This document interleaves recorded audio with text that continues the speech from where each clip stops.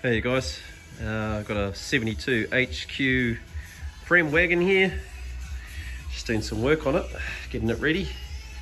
Got the tailgate down, and because I was doing a bit of work on it, it's electric rear window, and because I've been doing some work on it, here's the motor here.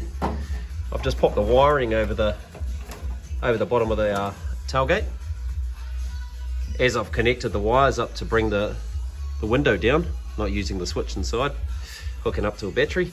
With the wires they were, you can see old mate over here, the other end of the plug was plugged into the motor there.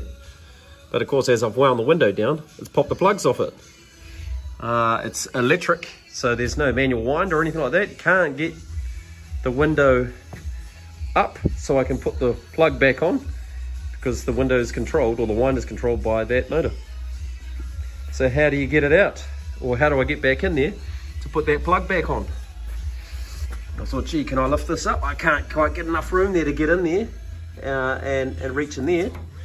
I had thought about smashing the window and putting my spare on, but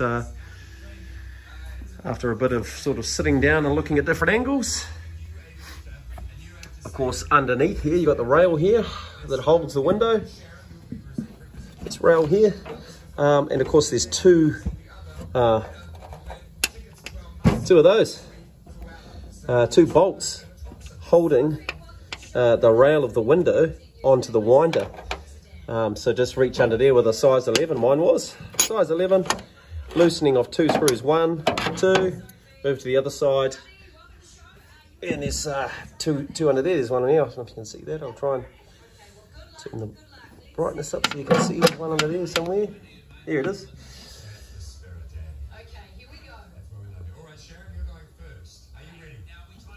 So I'm just going to get in there with a size 11 and back that off.